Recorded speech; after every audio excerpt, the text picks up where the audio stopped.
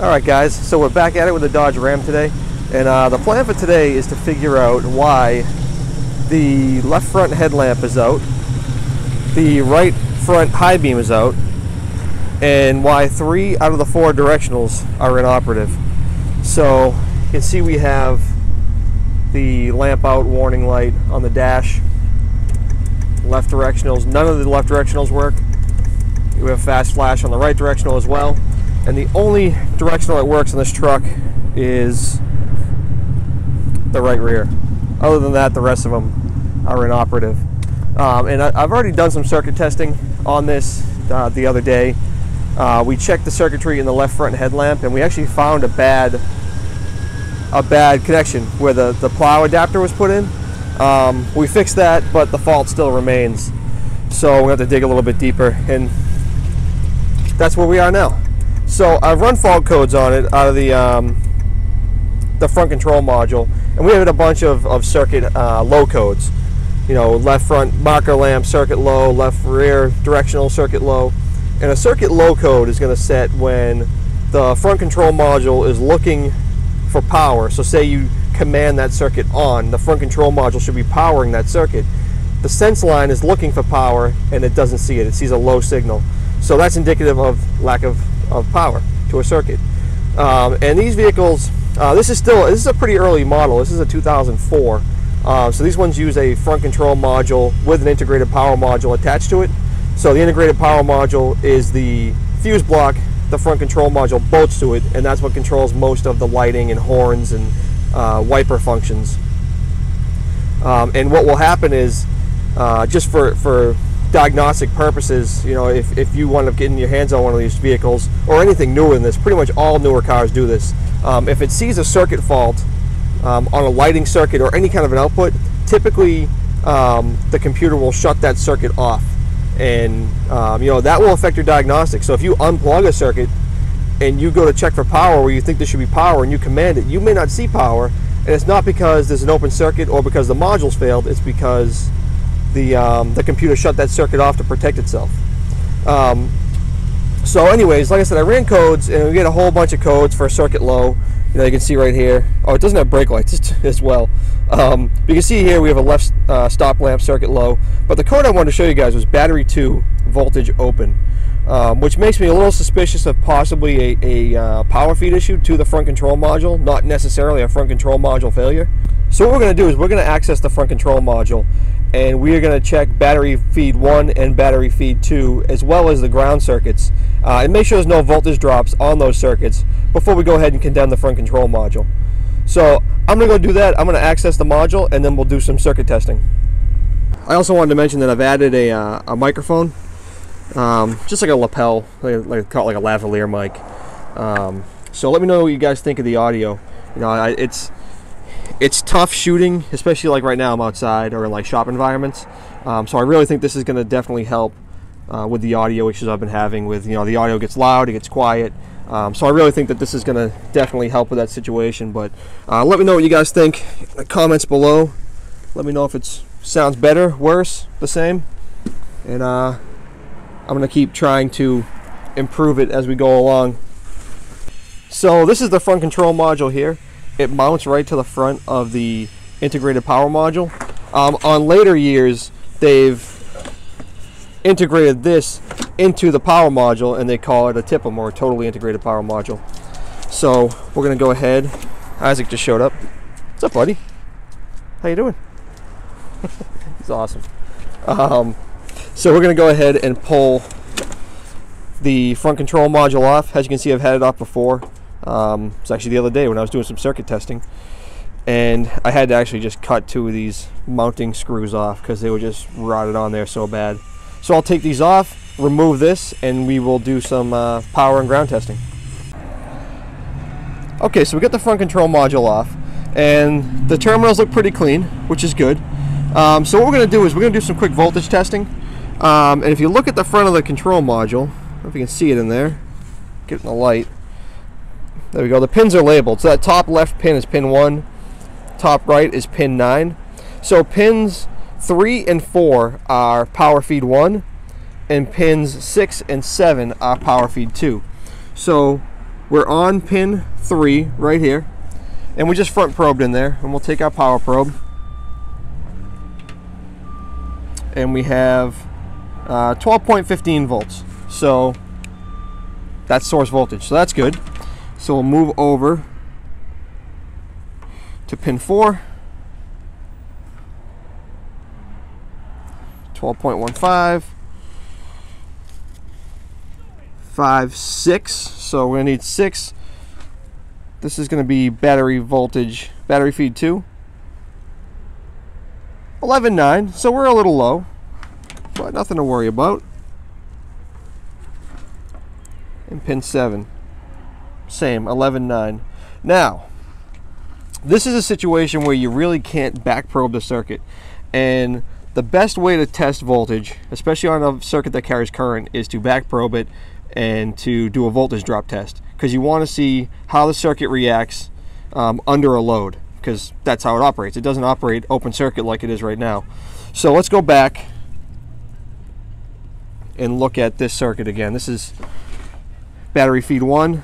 Again, we have 12.6, and like if you've seen the video that we did on the BMW liftgate motor, you've seen this before. This is just an incandescent bulb put in line with the power probe tip, and if we ground this, so we're going to apply ground, so we're going to have power coming to the tip, to the bulb, and we're going to apply ground from the probe end, it'll light that bulb.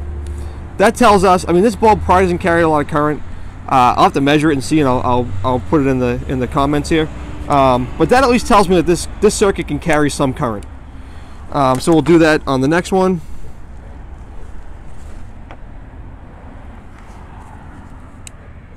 And we can light it. So now we'll go to circuit 2. Now this is the circuit that set the fault code. So we'll go to circuit 2. We have 11 volts, but it will not light the bulb. So that tells me that we have high resistance in this circuit. We have enough getting through to show us voltage. You know, close to source voltage is only, you know, 0.2 of a volt off from source voltage. So we're seeing source voltage, but it can't do any work. It can't carry any current. So this is kind of your option when you in a scenario that you can't do a volt drop test, but you need to verify that the circuit can carry some load. So let's take a look at the diagram and see what fuse feeds pins 6 and 7. Let's check pin 7 just to be sure we're not just dealing with pin 6. So we'll go to pin 7. Same thing. So we have voltage, but we don't have the ability to carry current. So we have some sort of a voltage drop going on here. So let's take a look at the diagram and see which fuse feeds pins 6 and 7. Okay, so according to the diagram, fuse 11, which is this missing one here, I just pulled it out for testing. It's a 30 amp fuse, is the fuse that feeds pins 6 and 7 on the front of the front control module. So what I want to do is I want to make sure that we have good feed to the fuse. So we'll go ahead and check the feed side of the fuse, and we have, you know, 12.1, 12.2 volts, and we'll go ahead and we'll do the same thing we did on the front side of the control module, and we will ground it, and it has the ability to light the light. So basically that tells us that the fault is inside the integrated power module. So what I want to do now is go ahead and take it out of the truck. We'll bring it inside, open it up, and see if we can't fix this thing. So we got this thing out of the truck for kind of closer inspection, and first thing I noticed is there's definitely some green kind of oozing out of the bottom side of this thing, and I believe the whole bottom of this is a circuit board. So not looking too promising so far, but the only way to tell is let's tear this thing apart and see if we can't get inside and see what's going on. So I'm just going to go ahead and pull all the fuses out. I already took a picture of it, so I know where everything goes. So I'm going to go ahead, pull all the fuses, all the relays, and we'll see if we can't get inside of it. All right, all the fuses are out. So now I got to see if we can find a way to break into this thing without actually breaking it.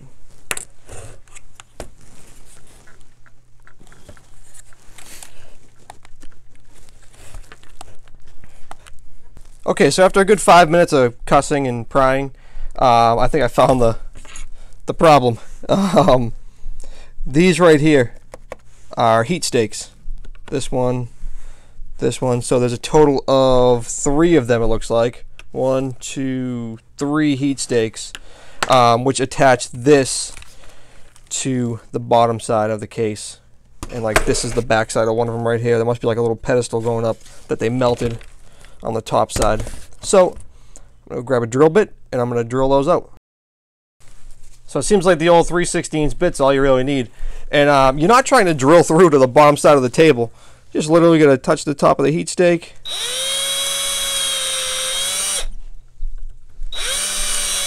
And just pop it off. I have a sneaking suspicion that this guy has something to do with why my headlights don't work.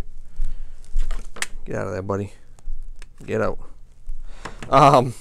So for those playing along at home, like I said, you have 3 heat stakes that you need to take off. There's actually a clip right here on the end of the main battery feed lug. So that just clips onto this right here. And then you just have 1, 2 clips on the long side. Then you have a clip here, 1 here, 1 here, and then 2 on the end. And you can grab it right by the connector that goes to the front control module and just pry the whole thing right up out of there. And it comes apart like that. I see a little bit of corrosion come up through some vias here. Nothing glaringly obvious besides this right here. But let's see if we can take this off and look at the other side.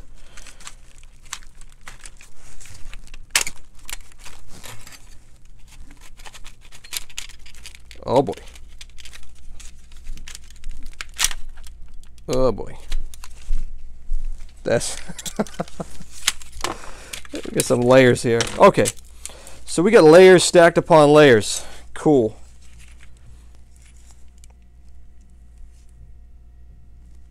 This may be more work than it's worth.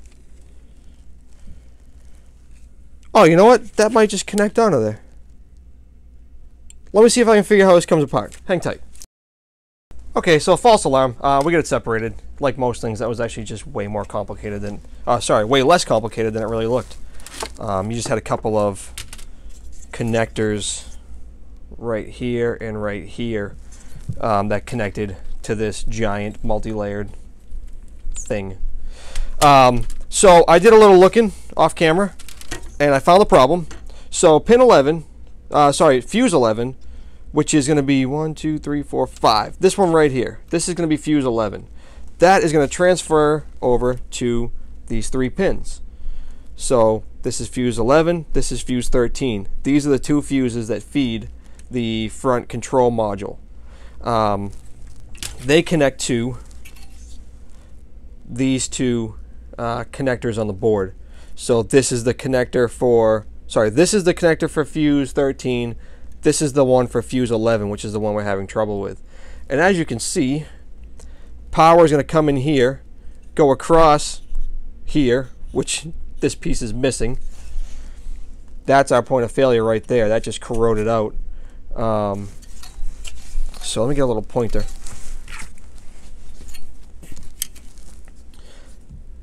So the intended path is power should come in here from the fuse into these 3 terminals from the fuse, go across the board,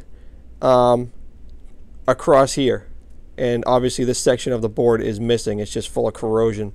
So it was probably just bleeding enough voltage across this corrosion to show us that we had voltage on our power probe, and then obviously when we did try to load the circuit, it just couldn't carry it across that gap.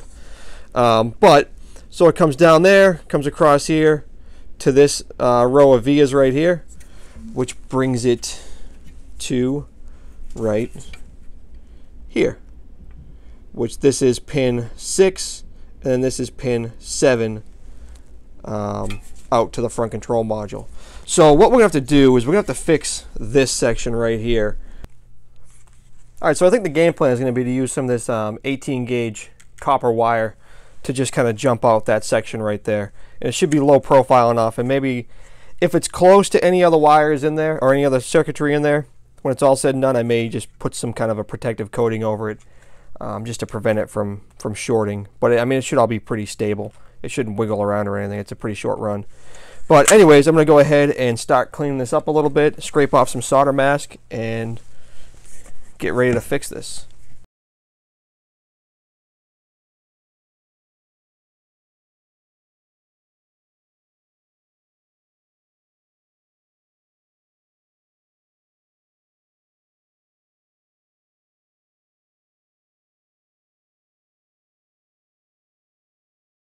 So I've changed angles here just because I'm right-handed and it's easier to solder this way. I've gone ahead and just laid down some flux, and I'm going to go ahead and tin this.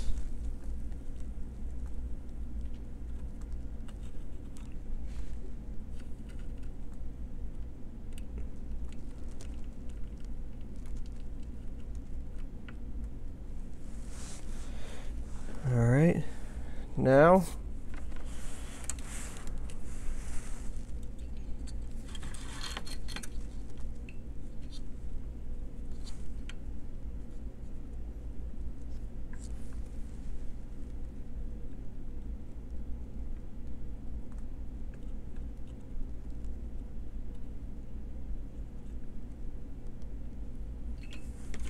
Alright, so we've just tacked that down right there, and just being careful not to, geez, that's out of frame, sorry about that.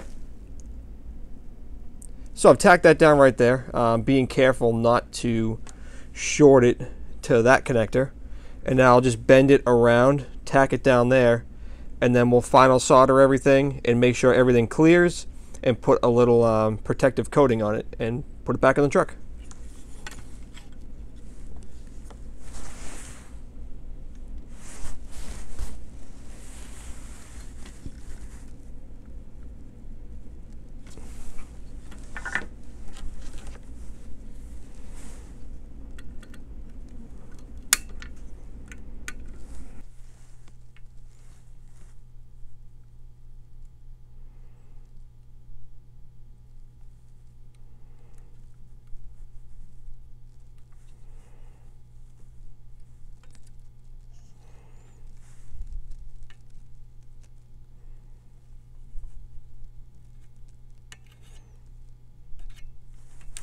So that's the final repair, and we'll go ahead and just put a protective coating over it. It looks like the solder is a little balled up right there, but it's actually right up against the solder mask.